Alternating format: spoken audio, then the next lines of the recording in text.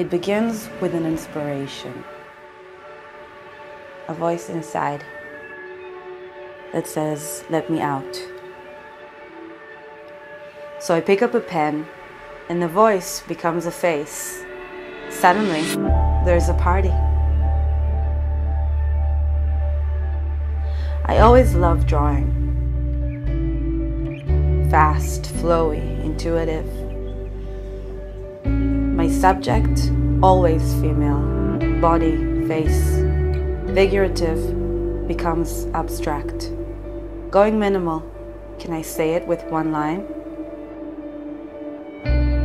Seeing faces everywhere, in trees, cracks on the sidewalk, exposing the untold.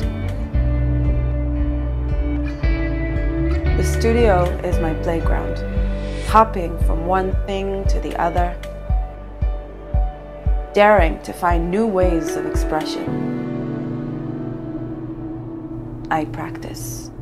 I practice color, texture, shapes, ideas, striving to find accuracy within my freedom.